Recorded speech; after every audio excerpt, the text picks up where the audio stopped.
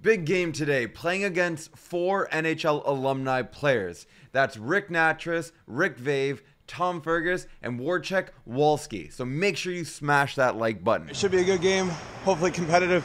It is 2 hours though, so I don't know if my cameras will last, but we'll do our best. One of the guys from the NHL, he's in his 60s, but he used to play D, so hopefully he'll be able to help me out a little bit. I don't think I'll keep score, but maybe, who knows. Anyways, hit the like button, make sure to subscribe, and enjoy the game.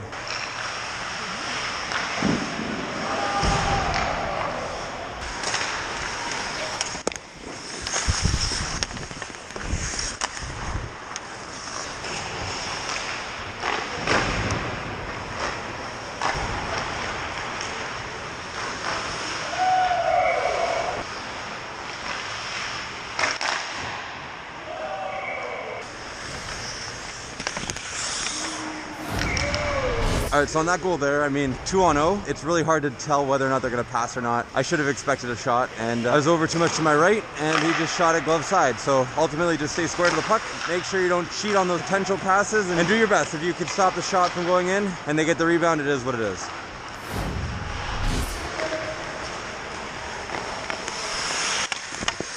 Oh. All right, so on that one there, pretty simple. If I made the stop in front of me, rather than bringing my hand to the side, I would have been able to cover that up, and there would have been no rebound.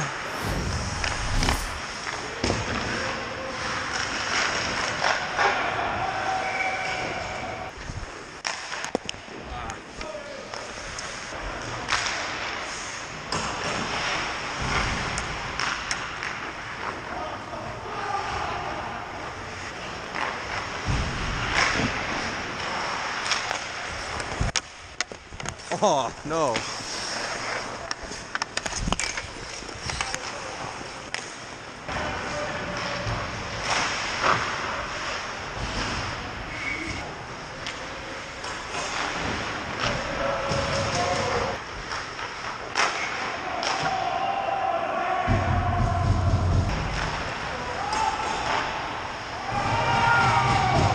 Wow, nice goal. Here.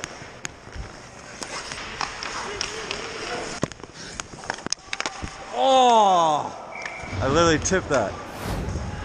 Realistically, if I just did a power push, I would have been able to get over and stop that. But I did get a piece of it with my glove, just not enough. So that's where a slide is better, because you'll be able to cover up more of that net and get in front of the actual puck, rather than just relying on your glove. If you're ever in the position, say the net's behind me and you're down, instead of doing this, you're already pushing your leg up, just pull it up and slide, and you'll definitely make that save more often than you would if you tried diving to make it.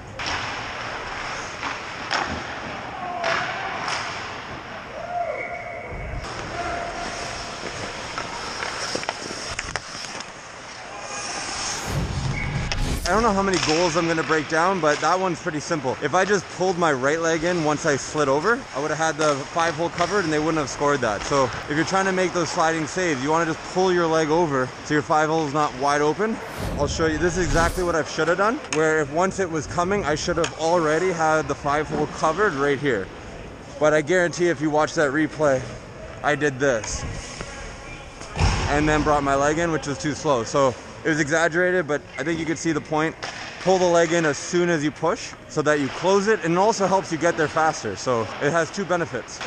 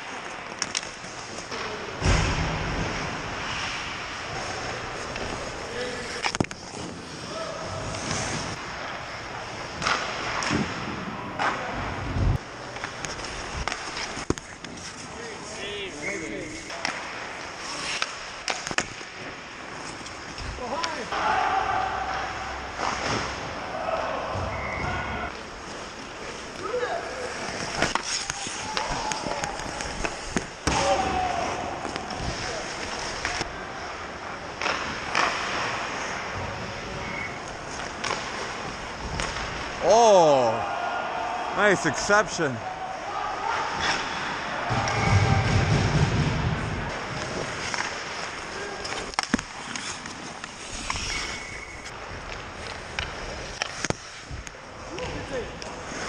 All right, first half done. Now they're gonna flood, so I'm gonna pause my cameras. So this is technically game number 2. They switched up the alumni so that it could be a little bit more fair both ways, and so I'm probably gonna get a lot more shots now and probably let in a lot more goals. We'll see. All right, enjoy the game. Enjoy the second part of the game. Ah, close.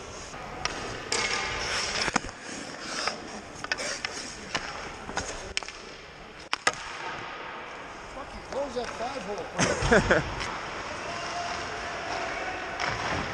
Ooh.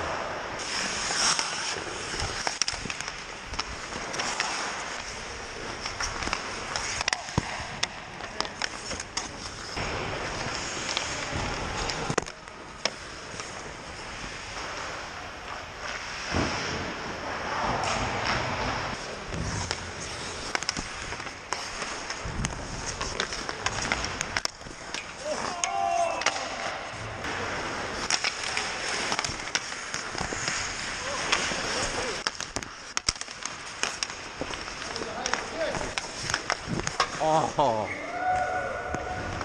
I think we got a high stick on the play there. All right, so on that one there, I just went down too early. I should have just waited for the shot, and then just kept shuffling with the puck, and I would have been able to make that save, or at least get a better chance at making that save.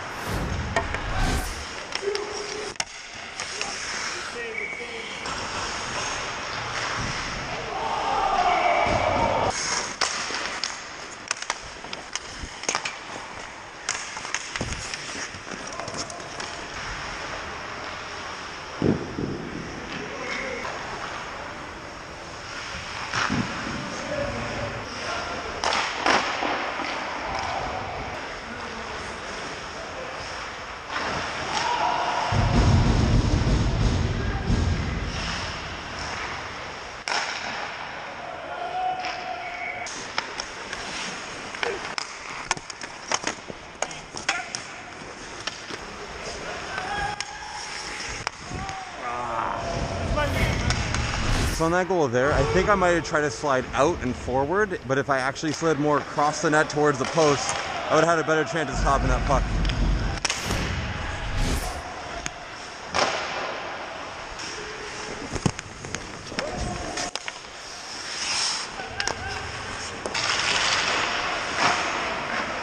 There it is.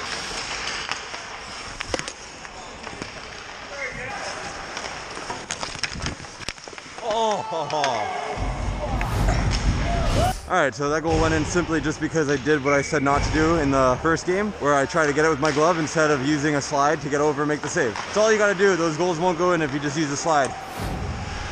I almost had it. Like, it literally hit my glove and went in. Oh. I felt it. I had it.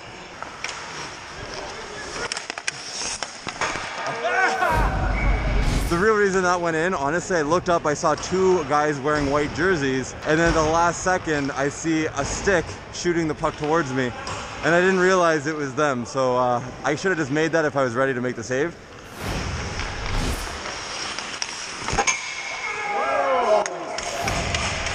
I gotta give the kid credit. That was a great goal there. I mean, I thought I had everything covered, but I think he just beat me over my shoulder.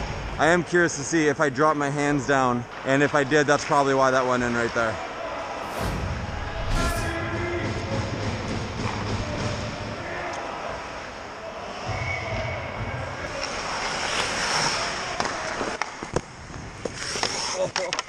Oh, I didn't even have it.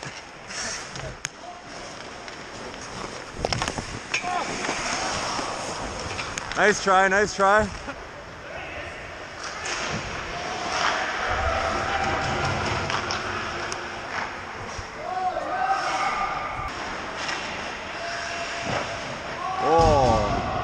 Let's see if I could squeeze another minute or so out of here. Let's see, is it memory or is it battery? It is, could be memory or it could be battery, I don't know. Battery says 4, but chances are by the time I go away, it will die in a minute.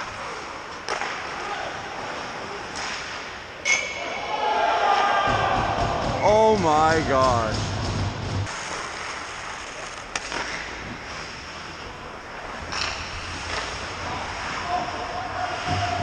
Somehow this is still going though.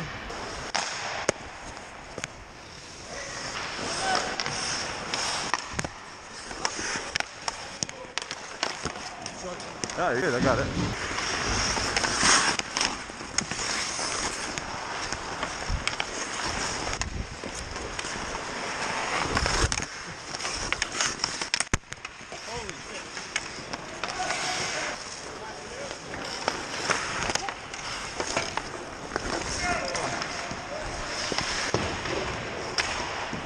Alright, so unfortunately my cameras couldn't record the rest of the game. They actually died shortly after this play here. But I just want to take 1 second to announce a brand new YouTube channel that I'm starting with my dad. Imagine if Honda, Yamaha, or even Harley Davidson had a YouTube channel when they first started. How cool would that be? Well, this is kind of like that.